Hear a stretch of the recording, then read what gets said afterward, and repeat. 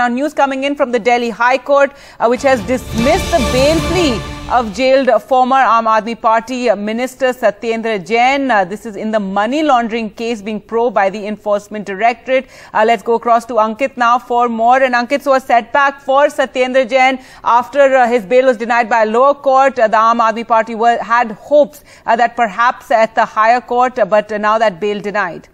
You know, it's been a series of setbacks as far as the former Delhi minister is concerned, the health minister, former Delhi health minister Satyendar Jain, who has been languishing in the prison for almost now 10 months. I mean, in a month and a half, he'll complete 1 year in prison. Now, the Aam Aadmi Party was hoping that the High Court, which had reserved this order about a month back and said that they will come up with this order in the month of April. They will give them some relief. No relief has been given to Satyendar Jain. Now, the only option as far as the former minister is concerned, he will have to approach the Supreme Court. The Supreme Court will first have to list this case, then the hearing will be on, and then whether he would be able to secure bail or not.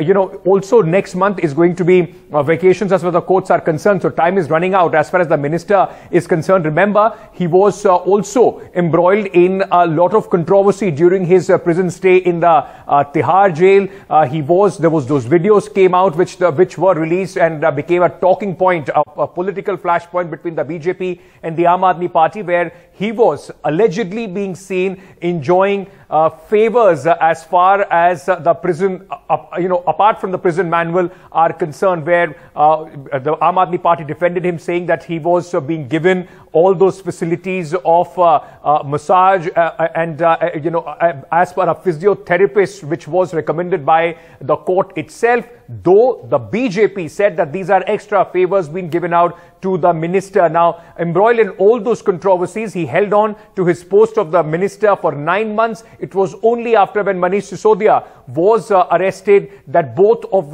them, Manish Sisodia and Satyendar Jain, resigned from the Arvind Kejriwal cabinet. So, bad news again for Satyendar Jain and for the Aam Aadmi Party. This is going to bolster the attack of the Bharatiya Janata Party that there is no merit, and their prima facie it seems that there are evidence against the former minister that he's not been able to secure bail. Satyendar Jain did argue in the court that, whatever the case, that no case has been made out, and also that there's no reason for his continued, stay in the jail. However, that obviously something the High Court did not agree with, and he remains in jail, and a huge setback for AAP, given that two of its, biggest faces, one can't imagine that, the former Deputy Chief Minister of Delhi, Manish Sisodia, and former Health Minister Satyendar Jain are both in jail currently, and this comes at the back of a setback for the opposition that had approached the Supreme Court when the opposition parties came together, 14 of them, alleging the misuse of central agencies. However, that was dismissed yesterday by the Supreme Court.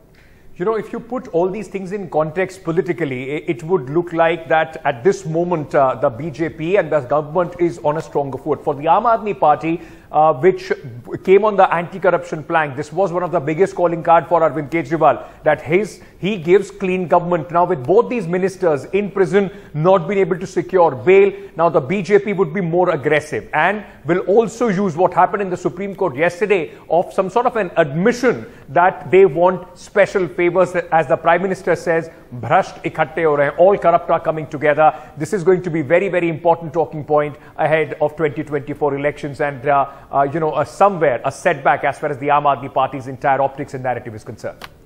All right, Ankit, thanks so much for joining us with those latest developments.